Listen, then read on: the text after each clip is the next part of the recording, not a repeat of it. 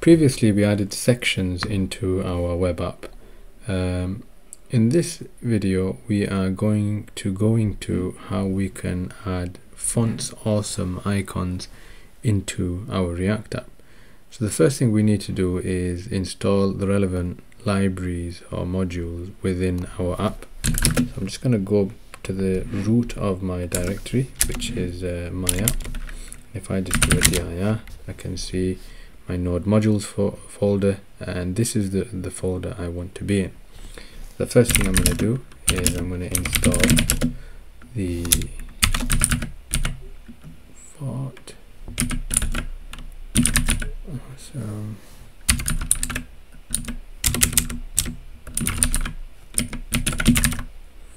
awesome SVG core icons.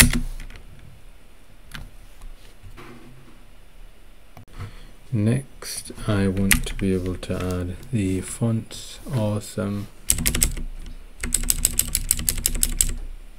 free solid SVG icons. The next library I want to install is the free brands SVG icons.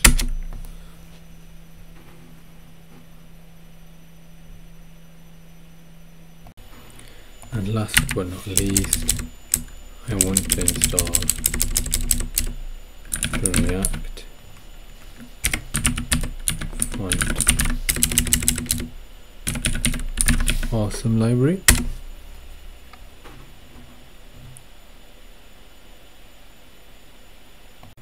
Now once all those libraries are installed, and the reason why we've installed those different types of libraries is there are several different icons that are available to us, and each of those icons may live in one of those libraries.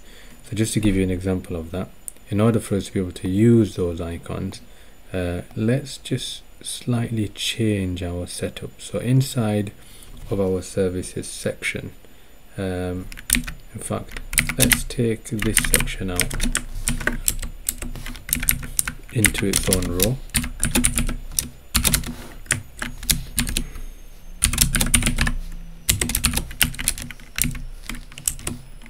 And within that row, let's create a column.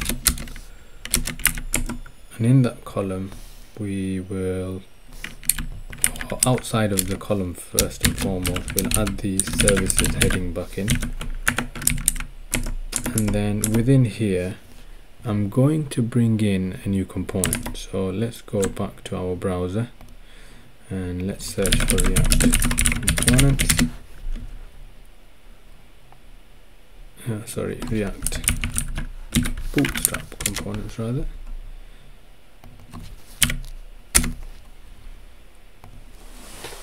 Let's go ahead and grab the card component, and I'm going to take this one.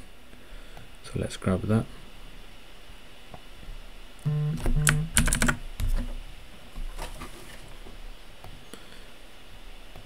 And the whole purpose of using a framework such as React is so that we can make reusable components. So what I'm going to do inside of my common folder, I'm going to create a new folder, and I'm going to call it Bootstrap Card.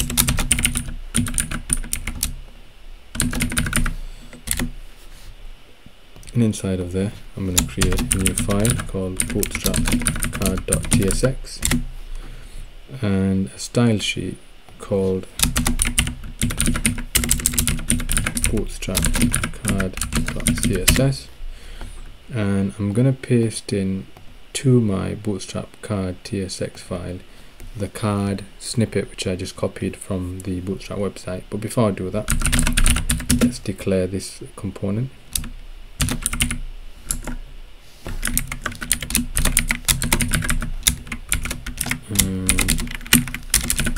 Let's export default. And the other thing we want to do, we want to return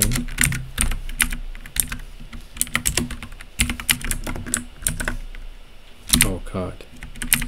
So let's just indent that correctly, and let's bring in by pressing Control dot from the React Bootstrap library, and that will get rid of our compile errors.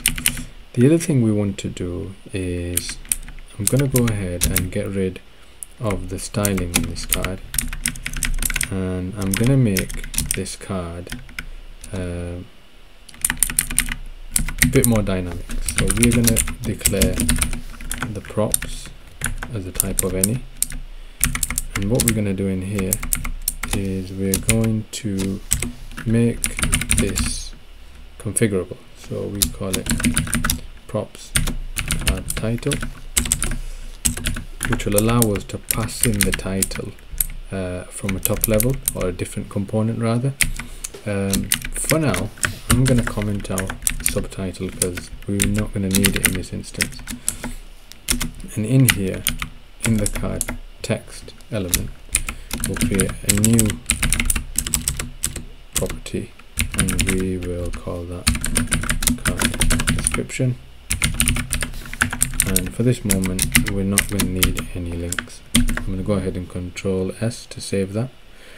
Go back to my app.tsx file, and then I'm going to bring in the new Bootstrap card component. So that should automatically bring that in, and if it doesn't, then we need to bring it in from the correct path. Once that's in and you've got no errors, what we can then do is we can start to declare those properties. So we can say test service 1,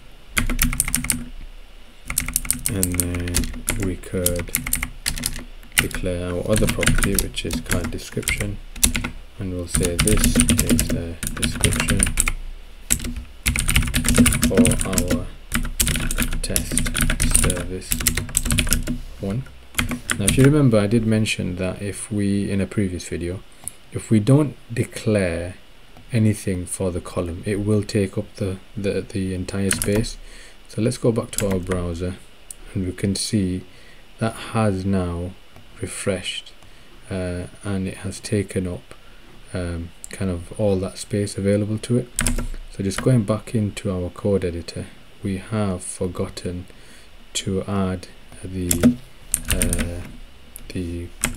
class properties that we had declared previously. So let's just add those back in again. So we've got a little bit of color, and it is kind of aligned center. The other thing I'm going to do is I'm just going to go ahead and copy this a few times over, which will give us the kind of feel of a real website whereby you declare your services in different cards. And then we'll call this test service 2, and sorry, we'll call that test service 3 rather, and we'll name this test service 2,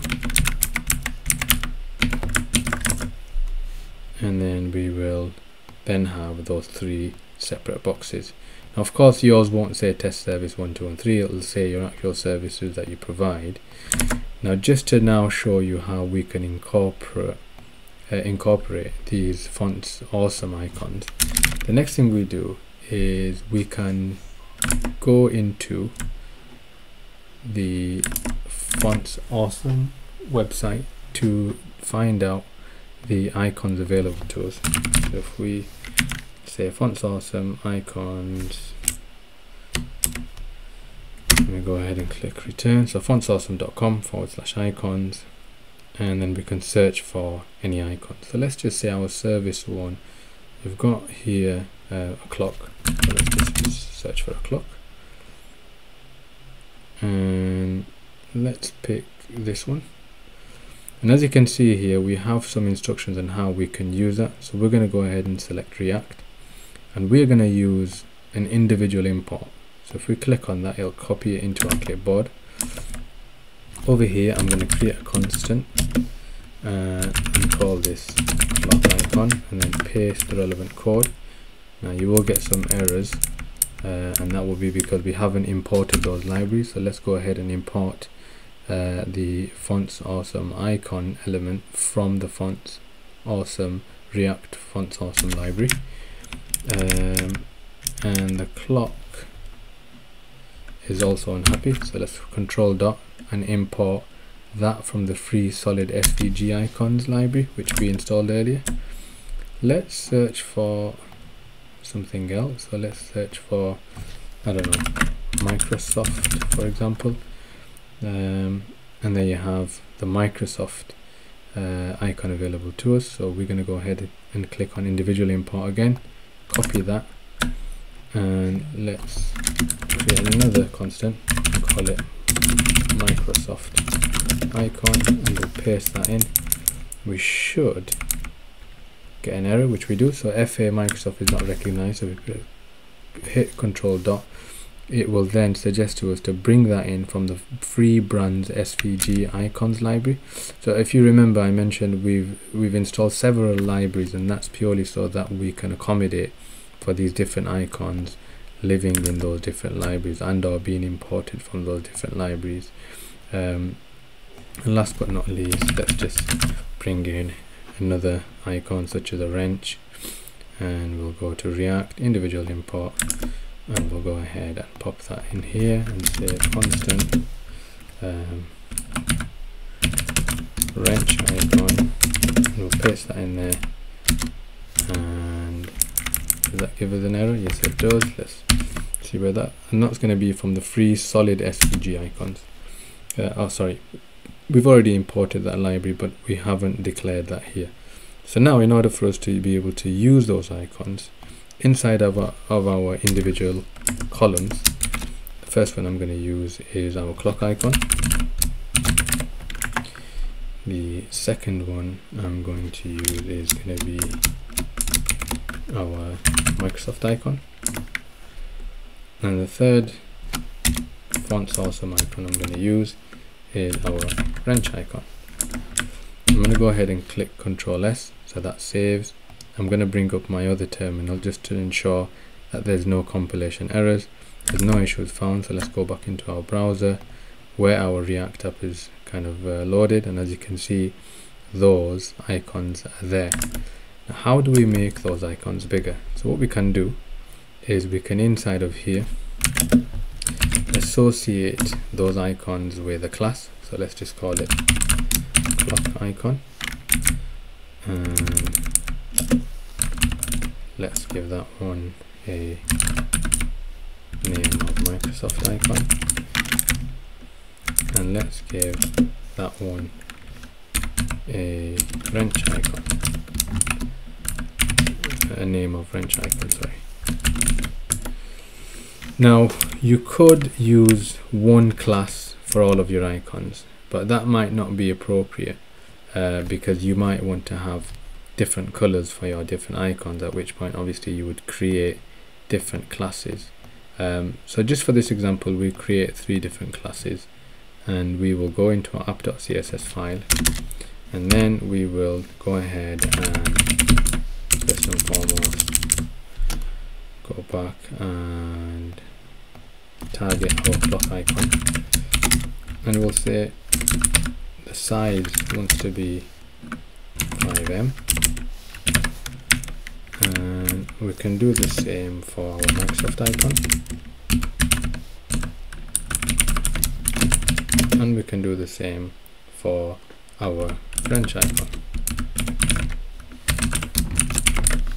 We go ahead and click save. Again, allow that to compile, and click save in our app.tsx file, and then if we go to our browser, we can see immediately that has been updated. Now the other thing we can do is we could potentially just below where we declare the services heading, we'll just do a line break, or 2 line breaks rather.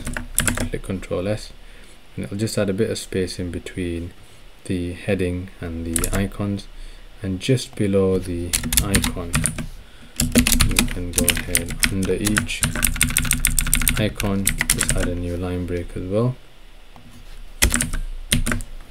Hit Control S, allow that to compile, and then hopefully that will then update in the browser and add for us our spacing.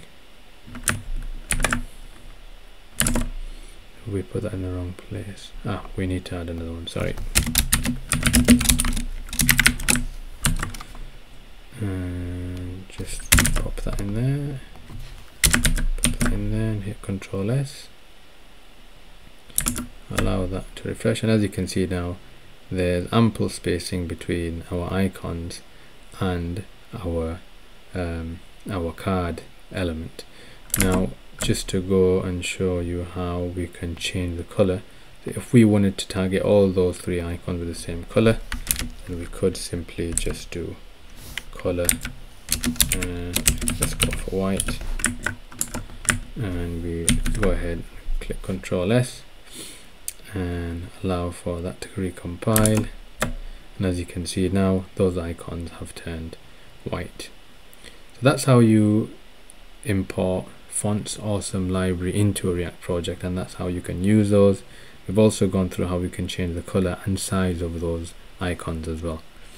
Thank you for watching. Please don't forget to subscribe, comment and like.